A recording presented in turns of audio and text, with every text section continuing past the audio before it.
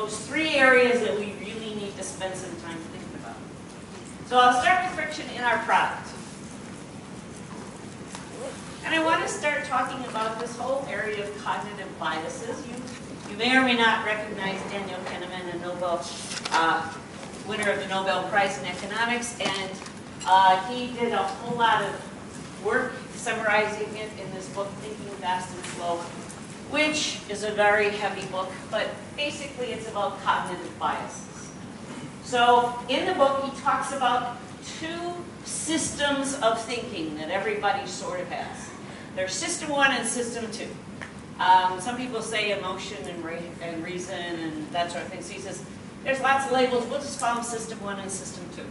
System one is fast, and system two is slow. System one is reflexive. If I touch something hot, I pull my hand away right away. That's reflex. System two is slow and deliberate, and I don't want to do that when I touch something hot. But there's times when I want to be slow and deliberate. System one is very responsive to whatever happens, and system two is rational. I think through all of the ramifications before I make a decision. System one is all about expertise. That's interesting.